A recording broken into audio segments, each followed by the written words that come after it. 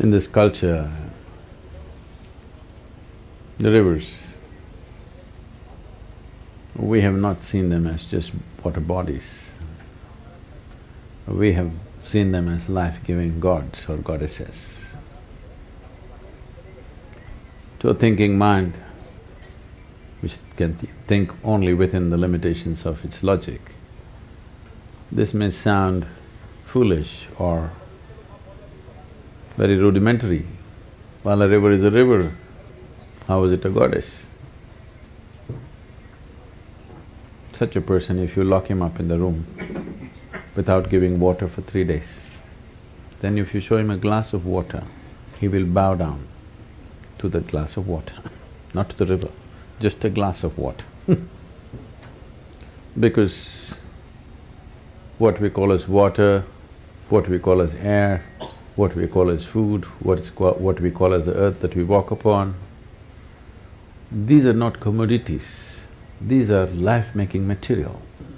In this culture, we never worshipped unknown gods somewhere. There's never been a god up there in India. All the gods that we worship are people who walked this geography at some time. Not somebody who lived in heaven, somebody who walked this land.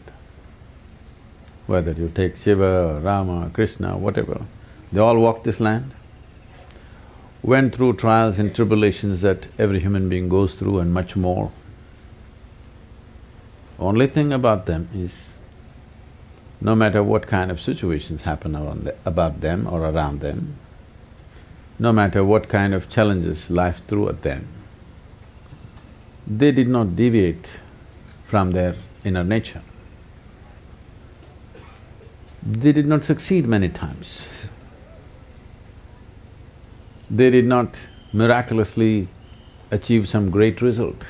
They failed actually in their lives.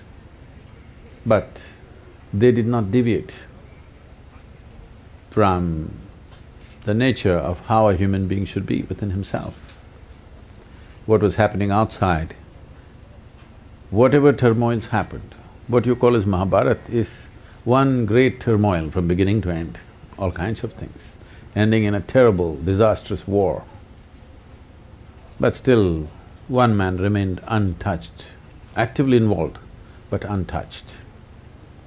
So it is for that we worship them, not because of their success, not because of some miraculous powers, not because they landed from heaven. They all were normal births for their mothers. Nobody landed from the sky. And they walked this land like all of us, went through everything that all of us go through and much more.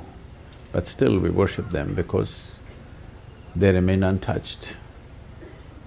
In many ways, a river represents that it doesn't matter what kind of people touch it, because of its nature of flowing, it remains pure and always there.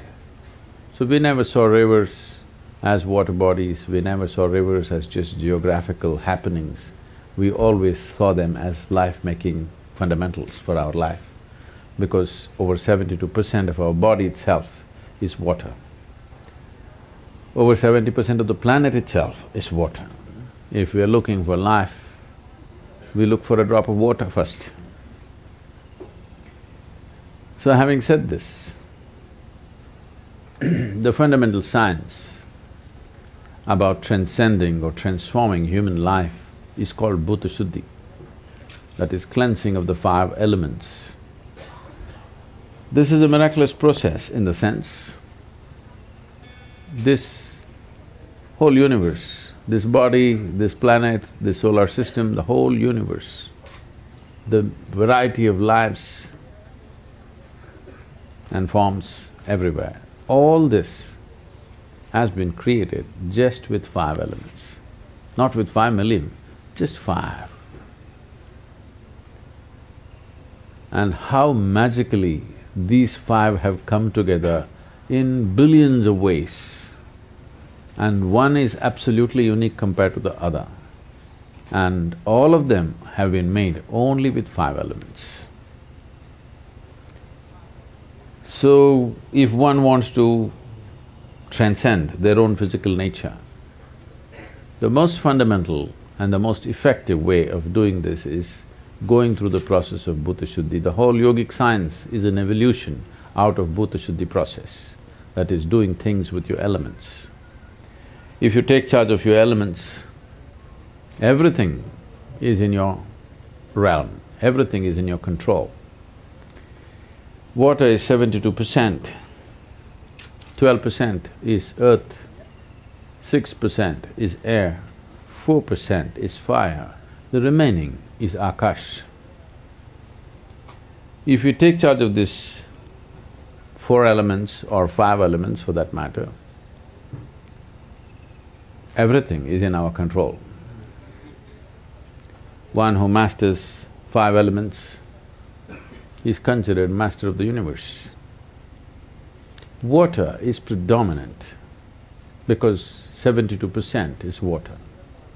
If we keep the waters in this body pure and good, health, well-being is simply taken care of.